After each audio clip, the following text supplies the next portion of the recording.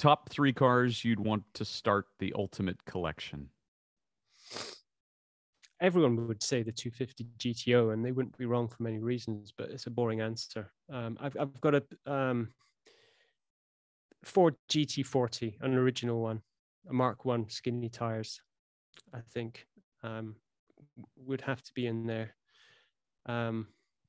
I mean, I'm very fortunate to have found years ago a Ferrari 275 GTB short nose in the middle of Delaware in a terrible state, and in a stunning pine green color, correct? It was, yeah. It is, and I brought it home and restored it, and I think it's just, it's probably just the most beautiful car. For me, it encapsulates everything great about 1960s automotive design. It's a V12, it's a Ferrari, it's green with orange leather. But I'm trying to think of cars that I don't have, which would form.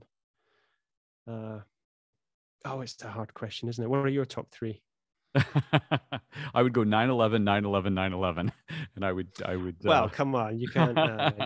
You'd have to broaden your horizons. Yeah, of course. No, I like you, such an enormous Porsche fan, and I actually first noticed you on Instagram in many posts that you had about Porsche, and your passion for the brand has been very obvious through the years. Yes. So I was quite happy to see that. What's your view on electric cars?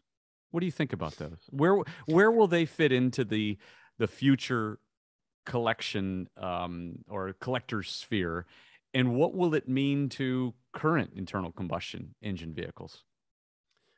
That's a good question. I mean, obviously, they're coming, and combustion is ending. I think there's over 1,000 new startups in China at the moment, all working on electric cars. So the market's, there's going to be plenty to choose from. And look, it has to happen. It has to happen. As daily infrastructure, everything needs to be, everything needs to head in that direction, I think. And of course, as the energy density of batteries improves, and range gets better and the weight of the cars comes down, interesting things will happen. But I'm of a different generation, and I need, I like a gear shift, and I like I like the experience of the engine sound. The smell of your clothes when you get out of the vehicle. Yeah. So it's a hard thing to really think about. What does it mean for the internal combustion engine is coming to an end, and in terms of, cars, I think it's going to have to go on a little bit longer for things like buses and trucks and construction vehicles, perhaps.